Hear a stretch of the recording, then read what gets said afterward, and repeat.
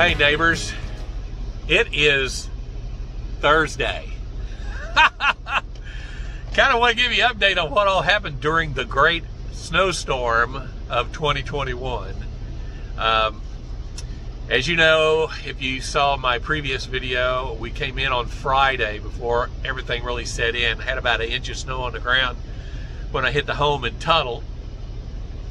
And temperature was somewhere in the neighborhood of 28 degrees, something like that.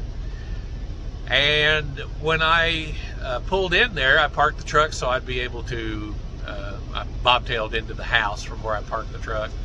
And I backed it in so that if it snowed deep, I'd still be able to get out. So, to make sure that I had everything right, I checked with our fuel supply to find out if they put some anti-gel in the fuel to make sure that we don't gel up, because temperatures are supposed to drop down below zero. So they assured me that it was not going to gel up, and I'm thinking to myself, I'll put a little extra in there. So I bought a bottle of Howes, and I put it in both tanks. I have a 120 gallons on one side and 85 gallons on the other, and I split it up evenly according to the way it needs to be, and let the truck idle for about an hour so it'd mix everything up.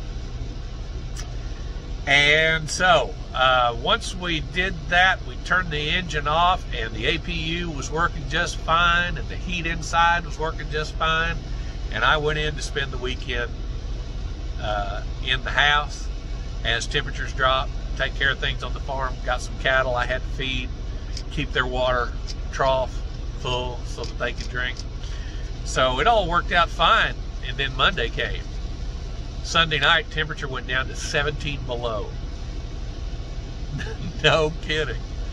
So I come out Monday and I start the truck, and it ran for about 10 minutes, no, about 5 minutes, and died. And you guys that are truck drivers, you know what that means. That means, my friends, you got gelled up fuel filters. So I tipped the hood back and looked at the filter, and this is what the filter looked like.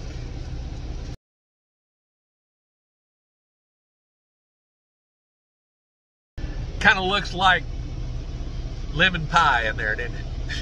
It was awful. So we call, the boss says to call service company. So we called service company to come out there, took both the fuel filters off, put 911 and Howes in there where you can burn it, started the truck up, and ran for about an hour. Temperature got up to 120, 130 degrees engine temperature, and it died. So I knew that we were gelling on the return line. I mean, it doesn't take much. Make a long story short, after I shook up the Howes a little bit in the tank and everything like that, the APU continued to run over the weekend and over Monday, Tuesday, and Wednesday. And so on Wednesday morning, I get up and I found a heating device that I could put underneath the nose of the truck.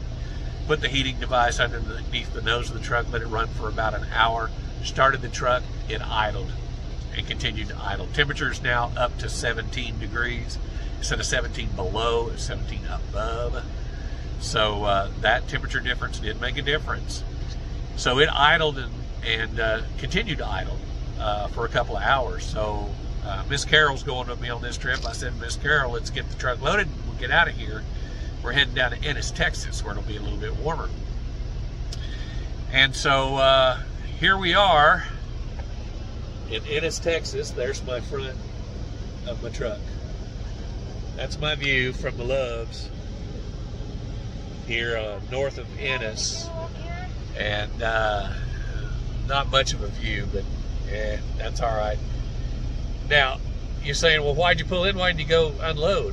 Well, I called the destination where I'm supposed to unload, and they're iced in. And the guy says, we can't unload you till Monday. It is Thursday. So me and Miss Carol are camped out here at the Loves, north of Ennis, about 20 miles. And this is a pretty busy Loves. I think it's the closest one to Dallas area. Found us a spot and pulled in nose so nobody will crash into it. And it is iced out here. I'll show you some pictures. Here, let me turn this camera around. You can see. Now see, that's the access road, and it is absolutely covered with snow-packed ice. And as we came in, we get Mike Wazowski out of the way here. Say hi, Mike. Hey. All right. You can see it's all ice covered, snow covered.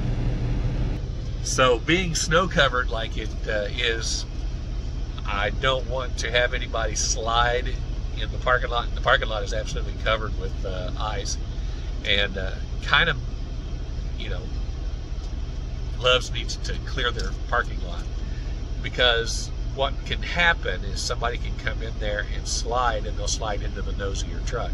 So I nosed in, and if anybody slides, they're going to hit the rear end of my trailer.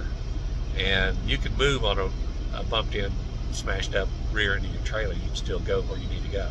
You can't do so much if somebody smashes the front end of your truck. So that's what we're doing.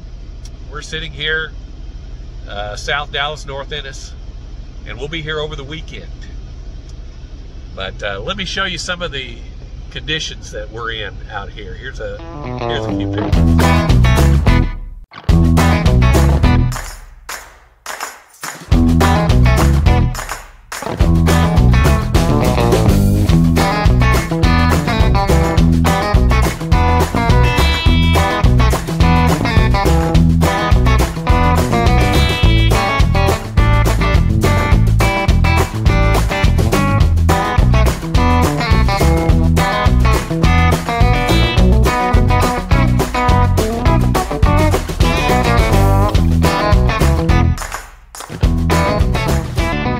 Okay, so here we are, and you can see that it's pretty much snowed in. Take a look at my load here. Sorry about spinning you. There's my load, and it's on a 53-foot flatbed. Let me show you some of these pictures here. So we're here for the weekend. It is Thursday. We'll be here Friday, Saturday, Sunday. They said they can unload me on Monday. Here comes another one. And he's going real fast. He doesn't need to be going that fast.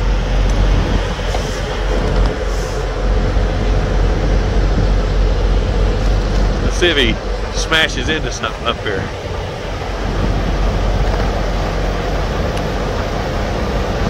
Now we can't see. Well, that guy's stupid. That's just all there is to it. Before we go, I wanted to show you something here. I've got this, I'm not a big face mask guy, but I've got this face mask here, and always the big pain in the rear end for a face mask is that, you know, it hooks around your ears, and what do you do with it? You just throw it in your pocket or what? You can make a necklace. My granddaughter makes these necklaces. Let me show this to you. My granddaughter made me this necklace.